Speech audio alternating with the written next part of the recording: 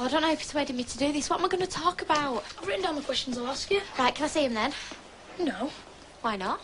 I want them to be spontaneous. Well, how can they be spontaneous if you've written them down? The only thing you need to worry about is that light. What about it? When it's on, you're broadcasting to the whole hospital. Okay.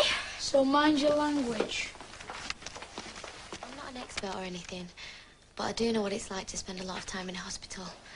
And I just thought that, well, maybe there was someone who was listening who was feeling a bit down in the dumps and might like to hear from someone who dug an escape tunnel and got out. So what was wrong with you? It was something to do with your legs, wasn't it? Well, I don't really think it matters what's wrong with you.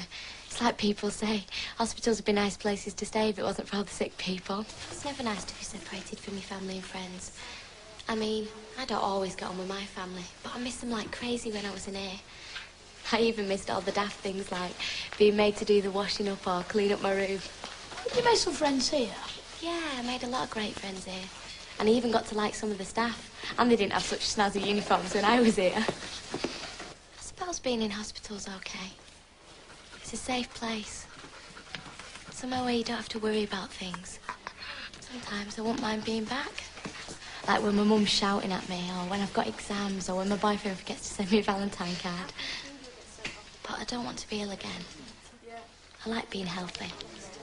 I like being able to run and jump and dance and do all the things I couldn't do before. Okay, yeah, there were times when I thought, oh, I'm going to be stuck in here forever. But I did get better, and I did get back to real life. And when I did, it was amazing. Everything seemed more colourful and bigger and brighter than it ever did before. Does that make any sense? Yeah, that makes total sense.